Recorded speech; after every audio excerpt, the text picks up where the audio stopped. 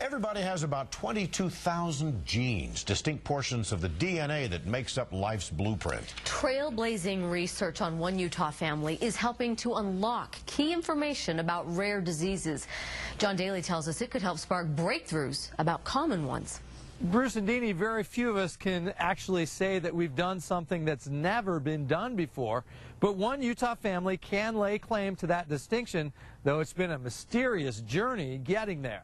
Move over, George Washington, Edmund Hillary and Tenzing Norgay, Neil Armstrong and Sandra Day O'Connor. Heather and Logan Madsen and their family recently joined the list of famous first two.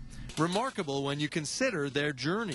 Yes, I've always wondered what it was. It has been a lifelong question. 33 years we lived without answers. Both were born with a rare disease, Miller syndrome, which causes birth defects of the face and limbs. Logan is a painter, Heather a writer, but everyday challenges are considerable.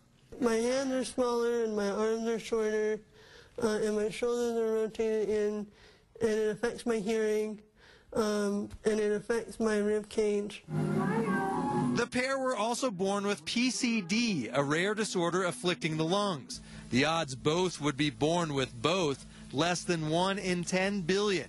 Neither parent had either disease. Everyone is curious, and the first thing they ask is, well, do you know what caused it? And we always had to say, no, we don't know what caused it. Years later, Debbie remarried, this time a University of Utah geneticist named Jorde, who wondered if he and his team of researchers could learn more. You can't develop therapies if you don't know what's wrong. The idea that scientists map the DNA of Heather, Logan, their father, and Debbie. After consulting with an ethicist to make sure all four were comfortable, they took the plunge and soon had answers.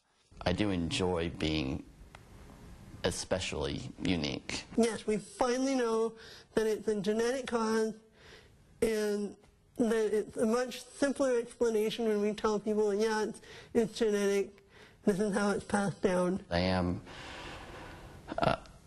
coming around to accepting everything. Acceptance is a big thing. It's a historic first, the first family to have all their genes mapped, raising new questions. Could it be misused?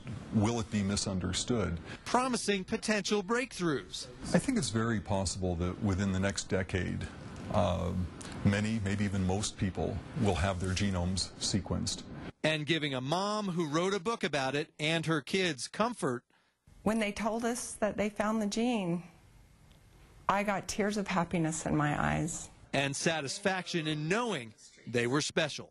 To put a stamp in the book, you know, to put a bookmark in history and in science is a big deal. Like, suddenly I belong to the whole mankind. It's like, okay, it's just Mother Nature working things out.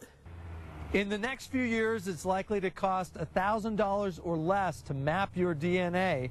That idea has its critics, but others believe it could revolutionize medical diagnosis and treatment. Doctors, for example, could predict diseases years before symptoms occur. In Salt Lake City, I'm John Daly, KSL 5 News. Wow, so you can see this study could have amazing benefits for all of us. Even though most mutations have no consequence for child's health, knowing the rate at which parents pass on mutations to their offspring is critical. It could help researchers eventually understand the causes of diseases like diabetes, various cancers, and heart disease.